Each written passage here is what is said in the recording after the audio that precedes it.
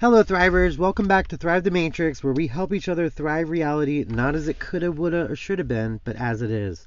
Today I'm coming to you with a special episode of I'm a Narc, Get Me Out of Here Celebrity Edition, in which we use our experience, the DSM-5, and other resources to theorize on if the celebrity in question has narcissistic personality disorder, or NPD, or narcissism.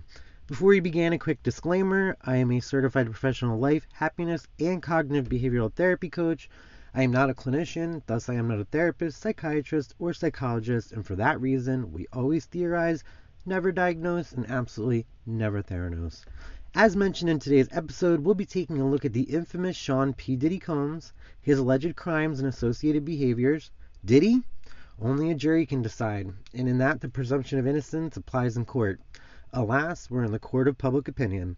I'll be providing a brief overview of NPD, or pathological narcissism, before we discuss P. Diddy, providing context along the way, including our look at the man, the mess, that baby oil though, and the case.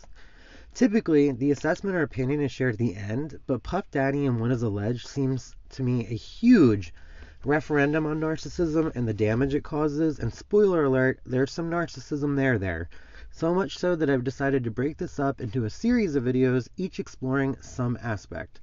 As background, earlier this month, the Southern District of New York handed down an indictment for the arrest of Sean Diddy Combs, aka Puff Daddy, P. Diddy, Diddy, and most recently Love, hashtag red flag. The indictment charged Diddy with running a criminal enterprise that committed racketeering conspiracy, sex trafficking by force, fraud, or coercion, transportation to engage in prostitution, and other crimes including weapons charges, drug possession, and even arson. This enterprise allegedly committed these crimes in the service of coordinated freak-offs. You heard that right here in the news and on other channels.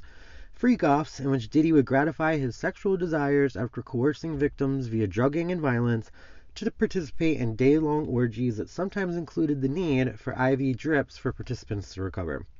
Before we get into it, NPD, or narcissistic personality disorder, is a mental disorder characterized by pathological narcissistic defense mechanisms designed to maintain a false self constructed to protect one from an inherent core feeling of shame. Those with NPD have so much shame, in fact, they believe they are irredeemably bad, so much so that if anyone discovered how bad they really were, it could literally destroy them. The stakes are that high.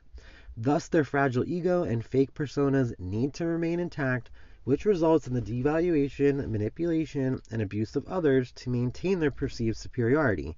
Thus, the gaslighting, projection, deflection, future faking, control, coercion, etc. that causes so much damage to those in their orbit. Breaking this into parts, today we're going to cover part 1, the extreme entitlement of P. Diddy. Before we begin, P. Diddy is a world-famous record producer and music executive. He was in the Guinness Book of World Records as one of the most successful music producers of the 90s. And is an MTV Global Icon winner. He discovered artists like Mary J. Blige, Usher, and of course the notorious B.I.G. To the non-narcissist, it seems gobsmacking to think that Sean Combs can be so arrogant and entitled to expected bail and to plead not guilty to RICO and trafficking charges handed down by the Southern District of New York, which has a 95% conviction rate. Remember, narcissists need reality to reflect the grandiose false self they've created to hide their deep feelings of shame. Emphasis on the word need. This need and many others take precedence over all others, not least of which the needs of other people. It may seem the narcissist is delusional in their need to bend reality to their will, and in most cases they have to be. After all, how can someone examine their misdeeds while maintaining the false self of perfection projected to the world? That's the only thing that stands between the narcissist and their perceived destruction due to their core shame. That's simply not going to happen. In a later video, we will theorize on P. Diddy's core shame, what drives or drove his alleged behavior.